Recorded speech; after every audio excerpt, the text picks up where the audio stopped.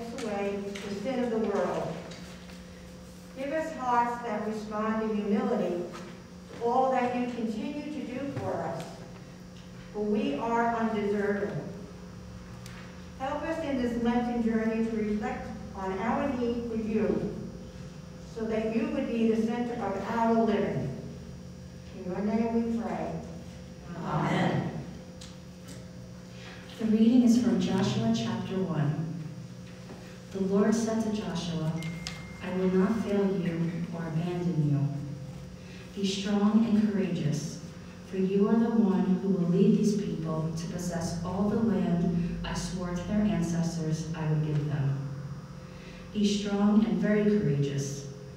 Be careful to obey all the instructions Moses gave you. Do not deviate from them. turning either to the right or to the left. Then you'll be successful in everything you do. Study this book of instruction continuously. Meditate on it day and night, so you will be sure to obey everything written in it. Only then will you prosper and succeed in all you do. This is my command. Be strong and courageous. Do not be afraid or discouraged, for the Lord your God is with you everywhere you go. Here ends the reading. Please rise.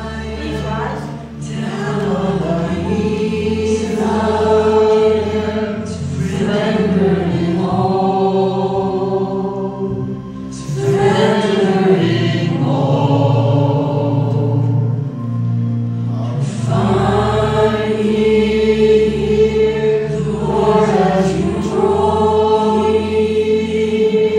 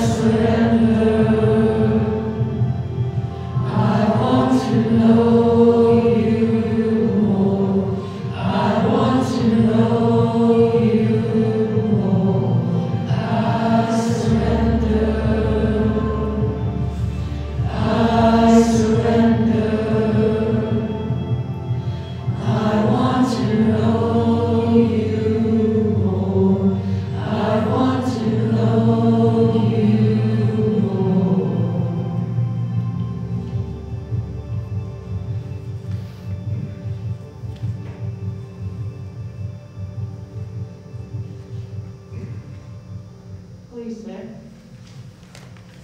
Let us pray. Lord God, we are rebellious people who want to live life on our own terms.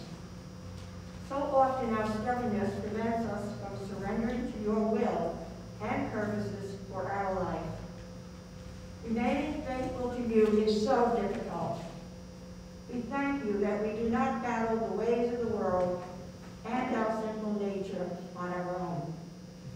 We praise you for your Son, Jesus Christ, who died on Calvary's Hill to demonstrate and pour forth your profound love for us. A love which does not leave us lost in our sin. A love that offers grace and forgiveness. In your name we pray. Amen. The reading is from Psalm 42. As the deer longs for streams of water, so I long for you, O God. I thirst for God, the living God. Where can I go and stand before him? Day and night I have only tears for food, while my enemies continually taunt me, saying, where is this God of yours? My heart is breaking as I remember how it used to be. I walked among the crowds of worshipers, leading a great procession to the house of God, singing for joy and giving thanks amid the sound of a great celebration. Why am I discouraged? Why is my heart so sad? I will put my hope in God. I will praise him again, my Savior and my God. Now I am deeply discouraged, but I will remember you. Here ends the reading.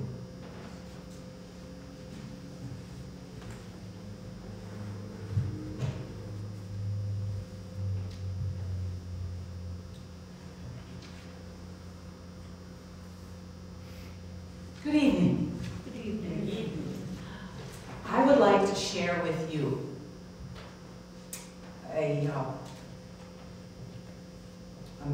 what Max Lucado wrote.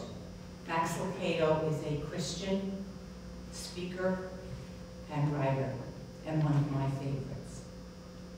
I call it a parable. It has earthly elements and a heavenly meaning. These are Max Lucado's words. Imagine two cooking bowls. One contains fresh, clean water. The other, battery acid. Take an apple, cut it in half. Place one half of the apple in the bowl of clean water. Place the other half of the apple in the battery acid. Leave each in its respectful bowl for 5 minutes, and then pull out the two halves. Which one will you want to eat? Your mind is the apple. God is the good water. Problems are the battery acid. If you marinate your mind in your problems, they will eventually corrode and corrupt your thoughts. But thoughts of God will preserve and refresh your attitude. These Wednesday evenings in Lent, we are looking at the things we think. As long as we live in mortal bodies, our minds are the place where our battle with Satan is won or lost. Our mind, that's the battlefield. Those who are dominated by sinful nature think about sinful things. But those who are controlled by the Holy Spirit, they think about things that please the Spirit. That's Romans 8, verse 5. Tonight, we will focus on the subtle sin of discouragement and how it gets in the way of our God-centered thinking, our thoughts of God. The word discouragement comes from the root word courage. The prefix dis means the opposite of. So discouragement is the opposite of courage. When we are discouraged, we have lost the motivation to press forward. The mountain is too steep. The valley is too dark. The battle is too fierce. And we lose courage to move on. At our low points, Satan tempts us with thoughts of doubt about God's truth and promises. Jesus, he doesn't want us to be discouraged. In fact, he commands us not to be. Listen to what Jesus says to his disciples just before what was probably the most discouraging experience of their lives, his brutal death. Jesus says, "Don't you let your heart be troubled. Trust God and trust me." John 14:1. Note Jesus' word, do not. They are not merely comforting words. They are commands. Jesus knew they would be tempted to fear. What were they to do instead of being feared? Believe in God. Believe also in me. In other words, don't let your hearts and thoughts and actions be ruled by what you see. Let them be ruled by what I have promised. Discouragement is a temptation common to all. Paul tells the church at Corinth, the temptations in your life are not different from what others experience. And God is faithful. He will not allow the temptation to be more than you can stand. When you are tempted, he will show you the way out so that you can endure. 1 Corinthians 10. Dealing with discouragement, we sometimes need tenderness. And other times, we need to be tough. But either way, discouragement is not to be tolerated or wallowed in. It is to be fought. Satan offers wrong thinking to everyone, but we don't have to accept his offer. Marinating our discouraging thoughts leads to doubt and unbelief. We lose sight of God's truths and promises. We lose sight of God's goodness, kindness, generosity. When we let discouraging thoughts linger in our minds, we become selfish. Woe is me. Oh, all the pity parties that I've had, especially in these dark days of winter, stuck in the house. First because of COVID, and then because of the snow and the ice, and the ice and the snow and the frigid temperatures. Can't even take a walk. Woe is me. We put on blinders. All we see is our circumstances and nothing else. We get locked in our own little world, our world of hopelessness and melancholy, and we end up with the poor me attitude. Discouragement can cause us to get careless with our tongue. It's easier to lash out at someone, complain, and use inappropriate words when our thoughts are consumed with our problems. Discouragement leads to anger. We've seen children trying to build something while their blocks keep falling over, leading them to become discouraged, even angry. And this leads to giving up. Discouragement sucks the life out of us. Instead of working hard, we only want to lay around. Why bother anymore? I give up. we can't afford to let discouragement take over our lives. We need to fight back. And what is tempting you to be discouraged?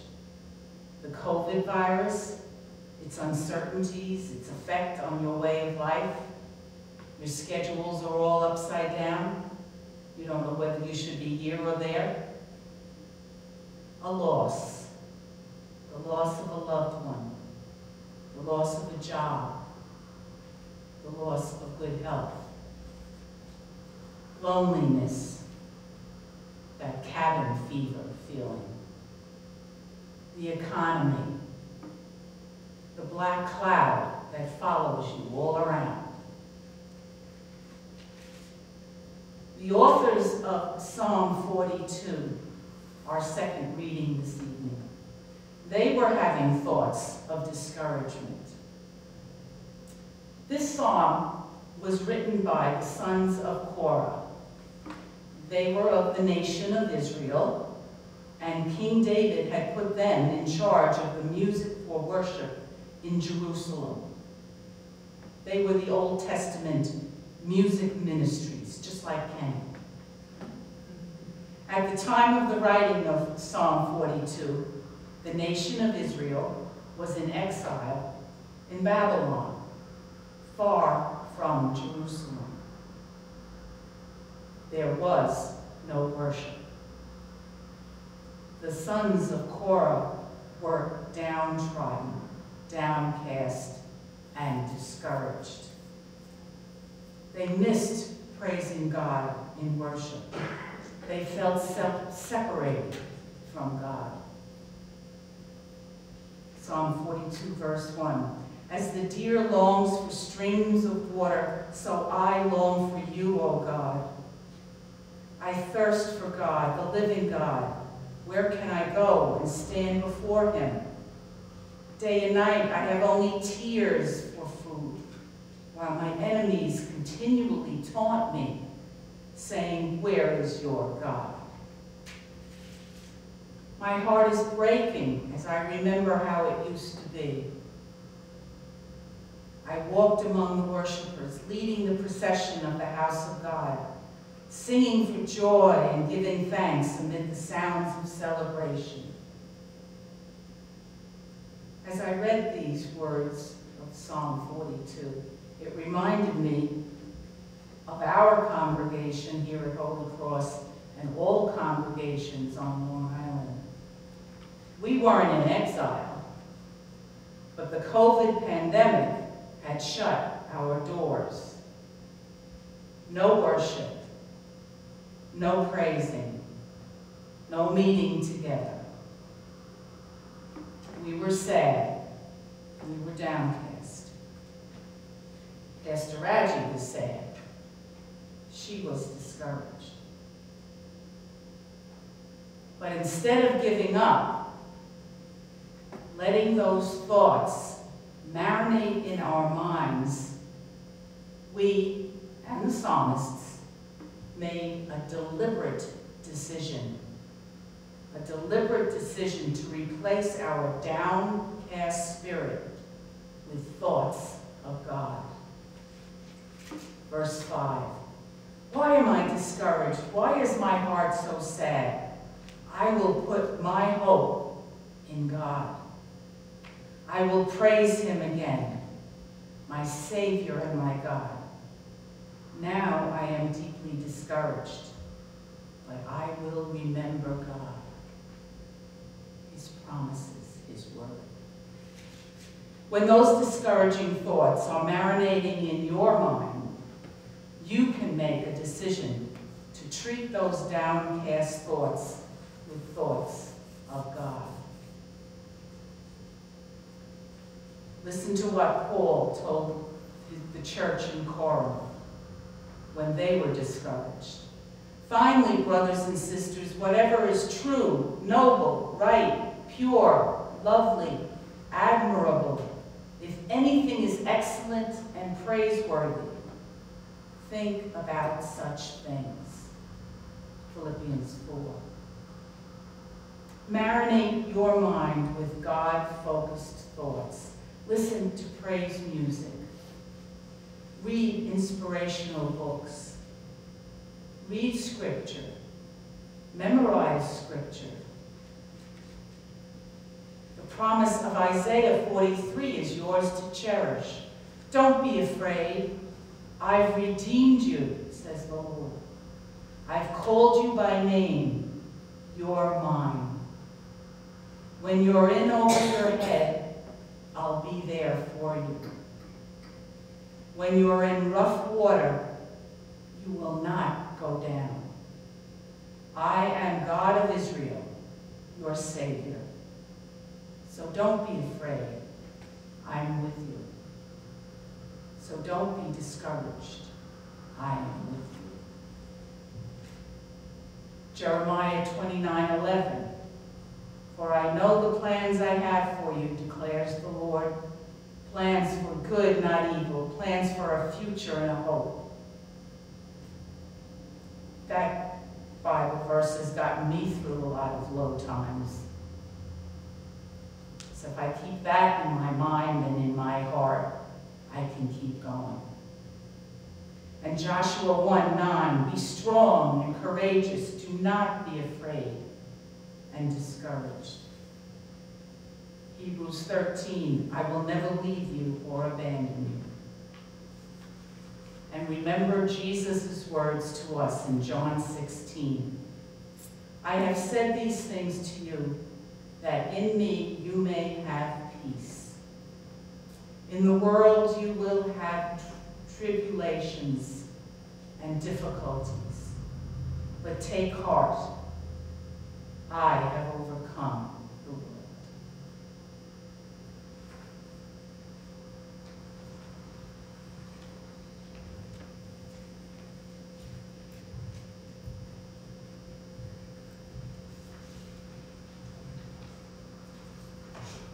Heavenly Father, we come to you asking for you to give us clear and holy thinking. Do not allow the enemy to cloud our minds.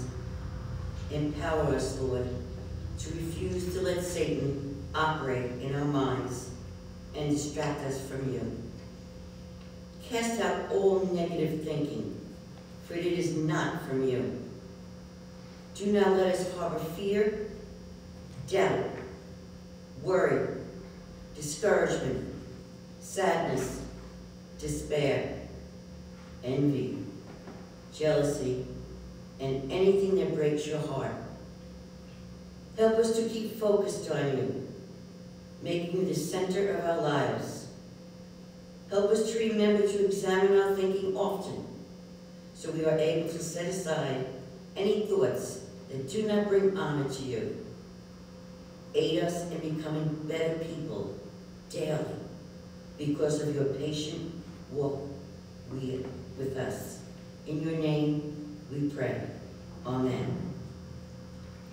Lord, remember us in your kingdom and teach us to pray. Our Father, who art in heaven, hallowed be thy name. Thy kingdom come, thy will be done, on earth as it is in heaven. Give us this day our daily bread, and forgive us our trespasses, as we forgive those who trespass against us. And lead us not into temptation, but deliver us from evil. For thine is the kingdom, and the power, and the glory, forever and ever. Amen. Please rise. And now, may our loving and gracious God walk with us during this time of spiritual reflection and growth. In the name of the Father, and of the Son, and of the Holy Spirit. Amen.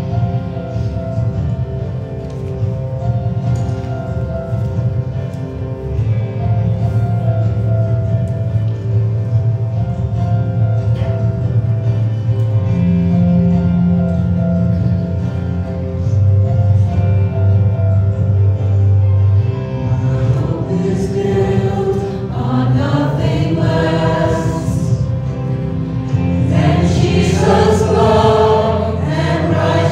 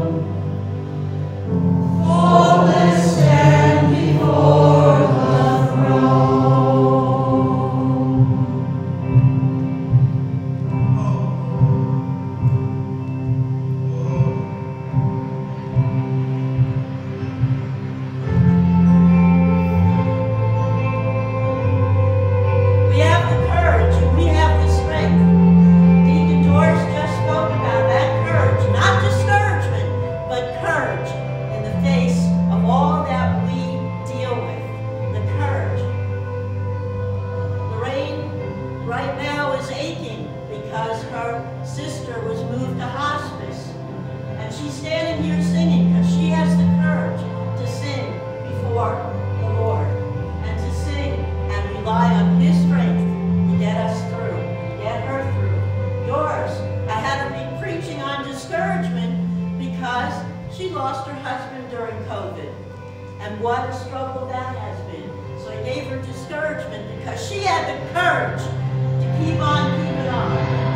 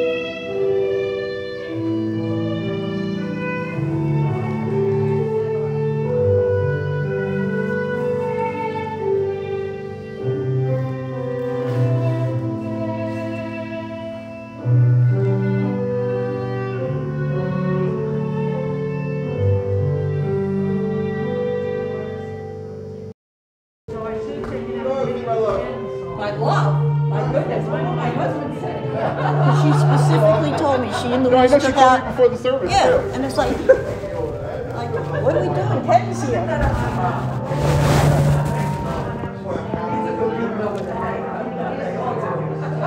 Next week he's not going to be here. Yeah, so leave them in right now. No, And then we'll remind. I'm like, well, maybe he wasn't feeling well, so I just want to make sure you were, you know, because I'm like, I surrender, and I thought, well, maybe he's just not feeling well, or she jumped the gun. I didn't know, but she had told me she and Louise had specifically taken it out. Well, I didn't want to have any reaction. Okay, so you'll do it.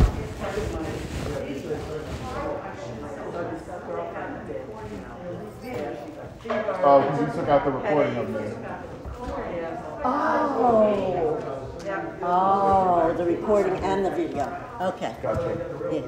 That's all right. I enjoyed That's it okay. anyway. I'm glad I was here. I was like, is he okay? I kept looking up there, and then I went like this because the computer jammed. We either have to get a new computer, or we have to figure out what's if there's too much on the on it.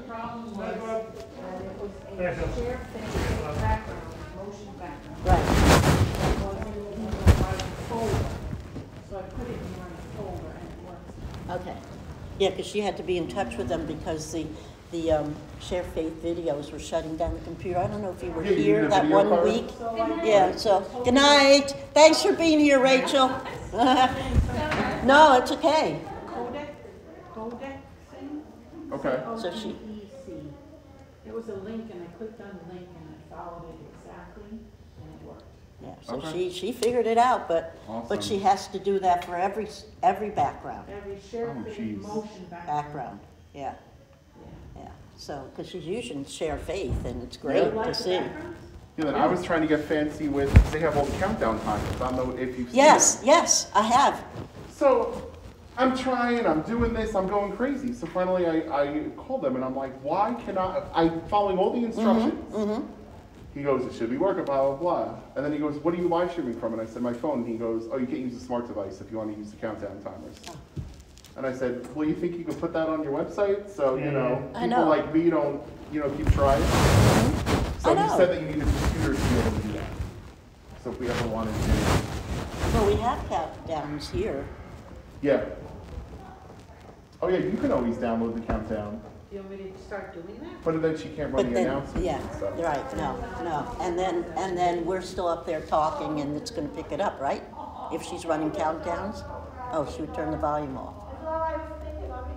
You mean for the live stream? Like if we have it Yeah, on live stream? yeah, No, I think it'll be, because then people are talking. yeah, exactly. We're doing the last bit of setup and, Yeah. I talked to Kenny about doing children's readings.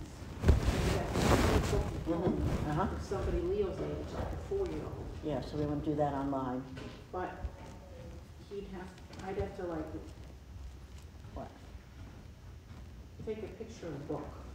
And then as you turn the page, they would just see the book. They wouldn't see me, Okay, right? right, If you wanted the book to be really clear, Yeah. then you can scan in the book and then you just do that. Or I told her what I can also do if you want to do it pre-recorded, I can do them into like little movies. Into like Oh. little mini, oh. how I edit Yeah, it. because I want them to have a few stories. Mhm. And Doris, you can listen in, we're doing a few stories. Oh, yeah, you and Doris, and to set up, a little story time, and that's what we're gonna try and do, try and start capturing the Yeah. families back a little, and, So is that what you had in mind? good to see you. Without you reading Uh-huh. and they'll just hear the voice. Right, right. Because that's when they're sitting on the floor, they're not looking at you. No, they're looking at the book, right. Right. And so then, after the book is read, you can go back to viewing